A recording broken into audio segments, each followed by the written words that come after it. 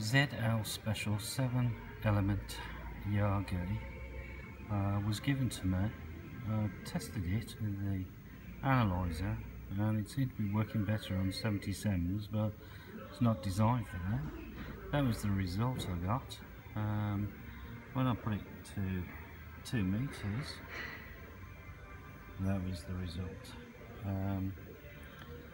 Basically dismantled whatever they've done. It didn't seem to be anything wrong.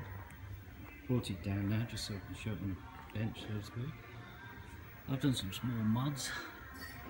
Rather than bringing out the hole there, I drilled 2 small holes so you can move the cap. Put the twist in and then done the same into there. Drilled and put a PR259 connector. This is the small capacitance match element. Which you just keep trimming until it's right. I did experiment with putting a cap in there, but it didn't work out too well. All the elements, everything worked out okay. The only thing I found that electrically, this element 2 and 3 were connected to the boom, and the rest weren't. They're sort of isolated.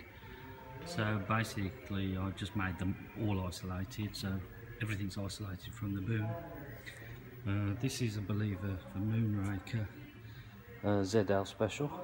I will put it back up, but I'll test it where it is now anyway, just to show the sort of result you get. And everything seems to be working now a lot better. So let's give it a scan at that setting.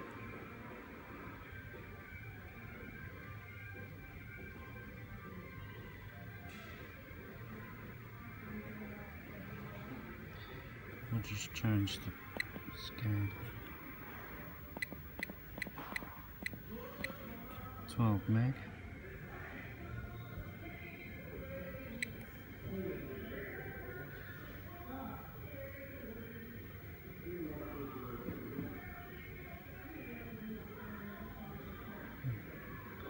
Lot better result. Now if we go to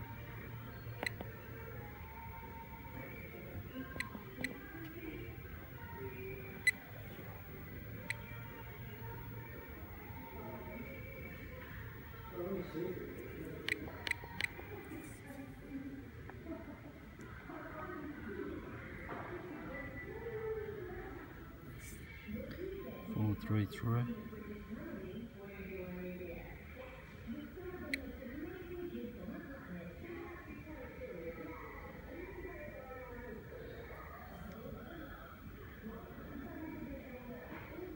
Which is more really the result I would expect. So I'll stick this up. I'm going to use it for 2 meters sideband. It should do the job, I think. I did find a drawing where it recommended the boom length be